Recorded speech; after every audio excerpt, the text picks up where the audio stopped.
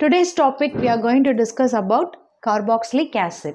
So carboxylic acid la particular aromatic acids focus panna porom. So carboxylic acid. So in case of phenols or amines or ipa nama edukka pora carboxylic acids or everything is the syllabus of pharmaceutical organic chemistry 2.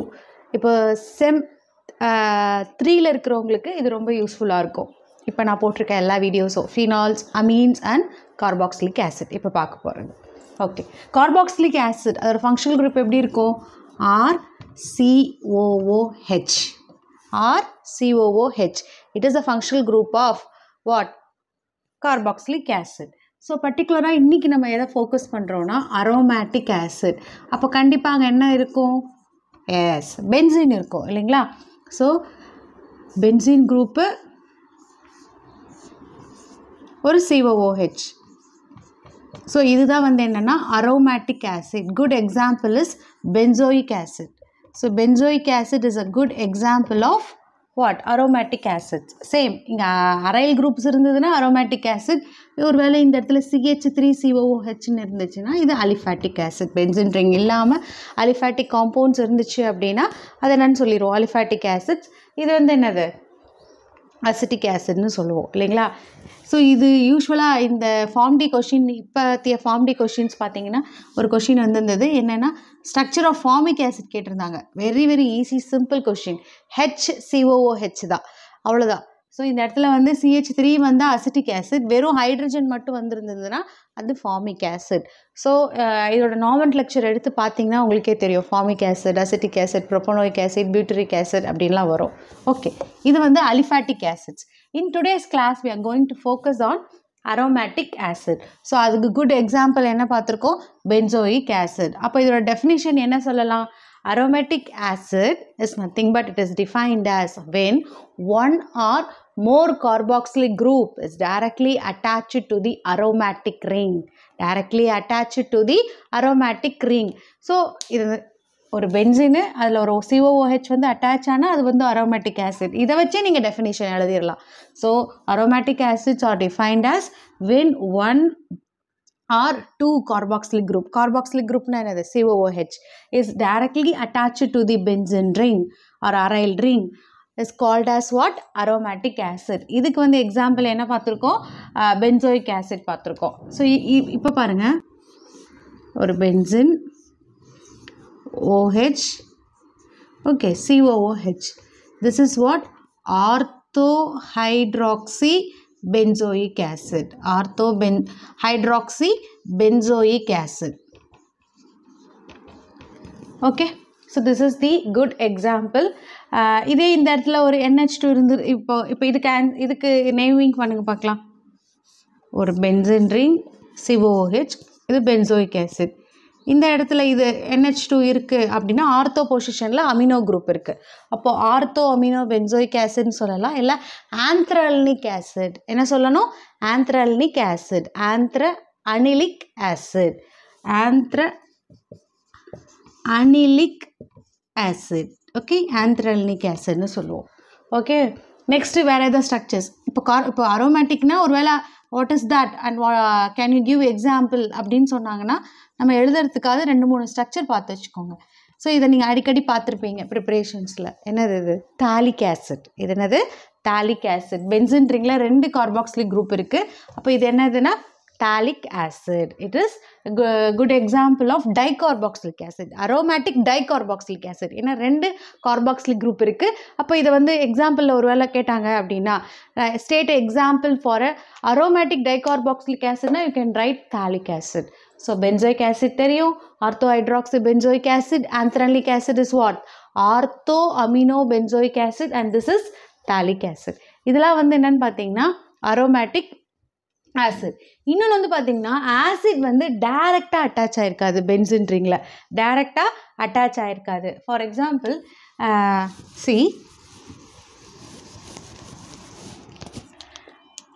Benzene ring CH2 COOH இப்படி இருக்கும். இப்போ இந்த carboxylic group டைரெக்டாக நம்மளுக்கு என்ன ஆகல, benzene ரிங்கில் attach ஆகலை. எங்கே அட்டாச் ஆகிருக்கு? CH2ஓட அட்டாச் ஆகிருக்கு. கரெக்டாக இதோட சைட் செயினில் அட்டாச் ஆகிருக்கு. ஓகே, இப்போ இதுக்கோட பேர் என்னவா இருக்கும்னா phenyl acetic acid. Phenyl acetic acid. Phenyl acetic acid. Okay, இது ஒரு type of the carboxylic acid is not directly attached to the aromatic ring or called as side chain aromatic acid. Side chain aromatic acid. இது டைரக்டா attach ஆகல, ஆனால் side செயினில் attach ஆகிருக்கிறதுனால இதோட பேர் என்னன்னு சொல்கிறோம், side chain aromatic acid. So என்னென்ன பார்த்தோம், பென்சோயிக் ஆசிட் ஸ்ட்ரக்சர் தெரியும், ஆர்த்தோ ஹைட்ராக்சி பென்சோயிக் ஆசிட் தெரியும், ஆந்த்ரலிக் ஆசிட் ஸ்ட்ரக்சர் தெரியும், தாலிக் ஆசிட் ஸ்ட்ரக்சர் தெரியும், அப்புறம் ஃபினைல் அசிட்டிக் ஆசிட் ஸ்ட்ரக்சர்.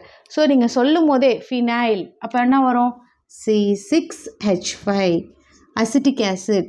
அப்போது CH3COOH இதுதான் அசிட்டிக் ஆசிட். இதில் இருக்கிற ஒரு ஹைட்ரஜன் மட்டும் ரிமூவ் ஆகி ஃபினைல் குரூப்பில் அட்டாச். அப்போ இதுதான். அப்போது C6H5 CH2COOH. So this is what phenyl acetic acid. Benzoic acid ஒரு பென்சீன் ரிங் இருக்கணும், அதுலேயே வந்துருச்சு. பென்சோயிக் ஆசிட் அப்போது ஒரு COH. எப்பயுமே பென்சோயிக், எப்பயுமே IC, that is acid, ACID. So benzoic OICயில் முடிக்கும் ஆசிட்லாம். Okay, மெத்தனோயிக் acid, ப்ரோப்பனோயிக் acid. Okay, next we can see its properties. Aromatic acids are colorless crystal compounds which are soluble in hot water and organic solvents. So நல்லா புரிஞ்சுக்கணும், இது வந்து normal வாட்டரில் soluble ஆகலை, hot வாட்டரில் soluble ஆகுது, organic சால்வெண்ட்ஸில் soluble ஆகுது, and it is a crystalline compound. So preparation of carboxylic ஆசிடில் first என்ன பார்க்க போகிறோம்னா ஆக்சிடேஷன். என்ன பார்க்க போகிறோம், ஆக்சிடேஷன். ஈஸி. இப்போ பாருங்கள்,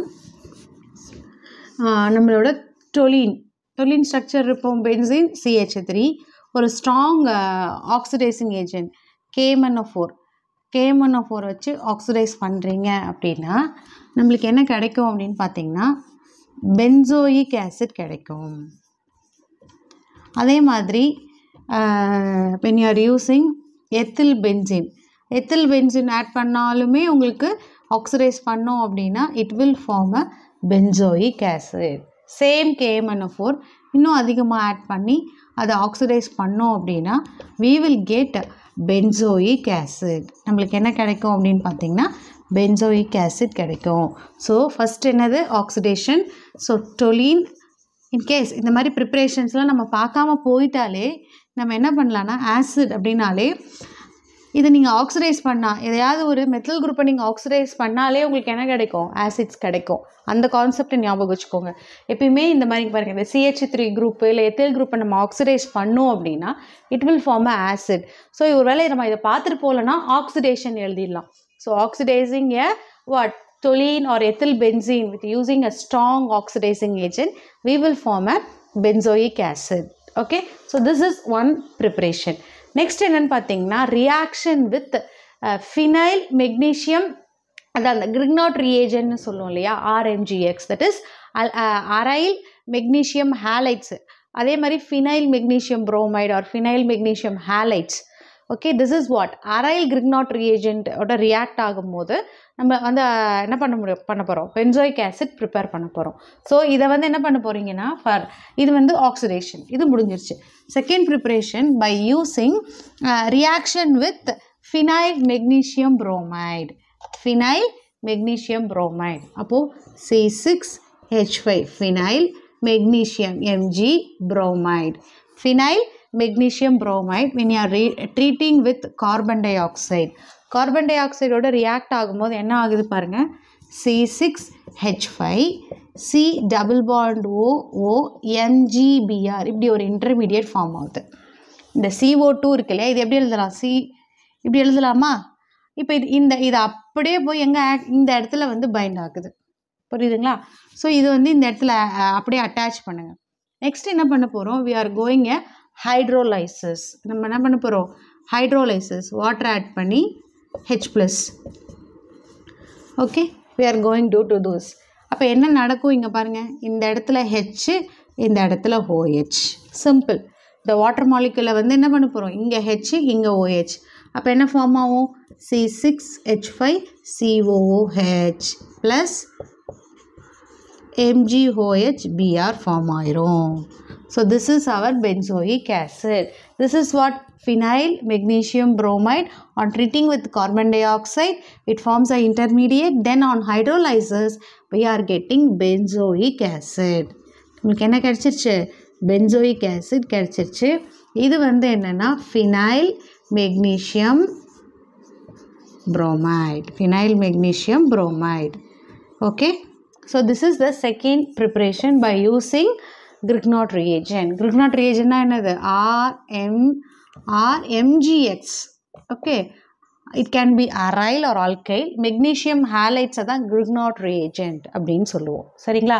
So second preparation அதை வச்சு prepare பண்ணா நம்மளுக்கு benzoic acid hydrolysis of a phenyl cyanide. Next பாத்தீங்கன்னா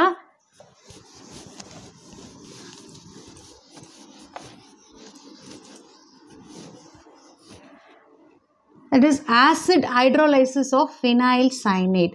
Same, ஒரு phenyl group, ஒரு cyanide. இதை நீங்கள் வந்து acid hydrolyze பண்ண போகிறீங்க. என்ன பண்ண போகிறோம், acid hydrolyze பண்ணுறோம். இப்போ water molecule add பண்ணுறீங்க. அப்போ இந்த cyanide molecule என்னவா மாறிடும், ஆசிடாக மாறிடும். ஸோ simple preparations தான். So we are getting aromatic acid. Example is benzoic acid. Okay. Next வந்து பார்த்தீங்கன்னா chlorination of toluene. Next வந்து பார்த்தீங்கன்னா chlorination of toluene. Toluene எப்படி இருக்கும், benzene group CH3. இதெல்லாம் மறக்கவே கூடாது. toluene அப்படின்னா benzene CH3, அதான் toluene. On reacting with 3 molecules of it is Cl2 ஓட react ஆகுது in the presence of UV. அப்போ என்ன ஃபார்ம் ஆகும்னா இந்த ஹைட்ரஜன் அப்படியே ரிமூவ் ஆயிரும். HCl வெளியே போயிட்டு இந்த இடத்துல இது போய் பைண்ட் ஆக போகுது. அப்போ என்ன ஃபார்ம் ஆகும்னா CCl3. என்ன ஃபார்ம் ஆகுது, CCl3. and reacting with NaOH. NaOH ஓட react ஆகும்போது on hydrolysis it forms sodium benzoate. இங்கே என்ன ஃபார்ம் ஆகும், COONA ஃபார்ம் ஆகும். அப்புறம் அதை ஹைட்ரோலைஸ் பண்ணிங்கன்னா benzoic acid கிடைச்சிரும். அப்போ என்ன ஃபார்ம் ஆகும், சோடியம் ஹைட்ராக்சைடோ ரியாக்ட் ஆனால் COONA கிடைக்குது. இதை நீங்கள் ஹைட்ரோலைஸ் பண்ணிங்க அப்படின்னா கண்டிப்பாக என்ன NaOH திருப்பி வெளியே போயிட்டு நம்மளுக்கு benzoic acid ஃபார்ம் ஆயிரும். Very simple preparations. So first oxidation பண்ணோம். அப்புறம் we are using what, phenyl magnesium bromide on reacting with carbon dioxide and hydrolysis பார்த்தோம்.